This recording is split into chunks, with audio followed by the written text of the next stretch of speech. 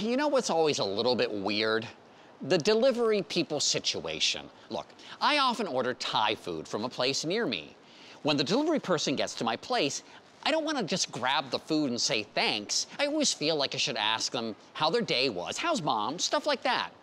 But now there's a delivery innovation that can help totally cut down on my small talk and let me get right to eating my pad Thai. Here's Adam Yamaguchi to explain. The word autonomous means to act independently or have the freedom to do so. When it comes to autonomous machines and devices, our reliance on them is growing at a rapid rate.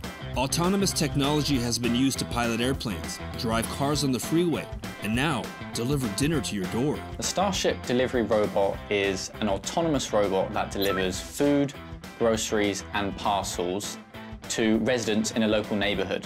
It travels on the sidewalks, it doesn't need human help, and it has a radius of about 2 miles and delivers on demand in 15 to 30 minutes. I made my way to Redwood City, California, in the heart of Silicon Valley, to meet Starship Technologies and Henry Harris Berlin, who was eager to show me their prototype robot they hope disrupts the logistics industry. So this is the robot. Can you walk me through some of the specs here? Sure, to start with, the robot has 9 cameras around the front and back. So we have cameras around here, we have cameras around the back as well here. Then we have a different array of sensors. Some of the sensors you can see and some of them you can't. So ultrasonic sensors around here, and also around the sides we have ultrasonic sensors. That's for your basic obstacle detection. The robot's 6-wheel drive. It turns on its axis. It can go up and down curbstones. Why 6 wheels?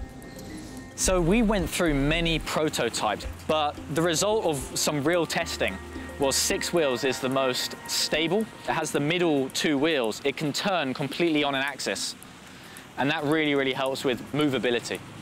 The robot is locked during a delivery, so it's locked right now. Yeah. You can't get in. Oh, wow. And then we can unlock. Huh, it's a pretty good amount of space. It's 20 pounds, 10 kilograms it can carry. When most people think about navigation, they think about GPS and the satellites. Why the decision to go with cameras instead? It's about accuracy. GPS is only accurate to maybe 5, 10 meters, maybe 20 feet, give or take. So when you're operating on the sidewalk, the robot can't be 20 feet or 10 meters inaccurate, otherwise it might cause an accident. The delivery robot has proprietary mapping software that helps it learn more about an area each time it makes a trip, giving it more autonomous ability. It even has headlights for deliveries at night, but the robot is always monitored. We actually don't want 100% autonomous driving. That's because there's always a scenario that a robot can find itself in, which is very tricky for the technology to get out of. The current focus is for deliveries in the food, grocery, and parcel industries. Future plans involve sending fleets of robo-vans into neighborhoods to make hundreds of fulfillments all at once. Obviously, civic guidelines for autonomous robots cruising on public sidewalks need to be worked out. But the idea a machine could bring me something I forgot at the office with a click of an app? I don't mind sharing a sidewalk.